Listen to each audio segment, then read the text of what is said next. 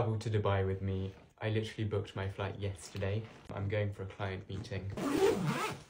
It's like 5 a.m. now and I'm getting ready to go to the airport. I went to Heathrow Terminal 3. I'm taking an Emirates flight. I walked around the airport for a bit and got some Wagamamas because I was starving. I then boarded the plane. I went in economy, of course, because it's Emirates and Emirates economy is literally so good. But of course I did try to haggle for the business class price, but I managed to lower it, but Emirates is still fine for economy. It's really good.